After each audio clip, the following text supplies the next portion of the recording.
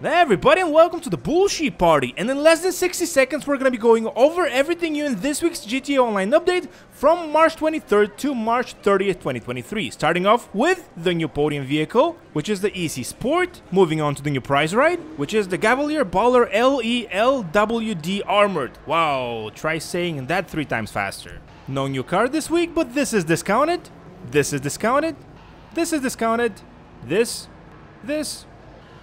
is also discounted, the custom version of it, and the last 2 discounts are vehicles released from this DLC, this one and this one.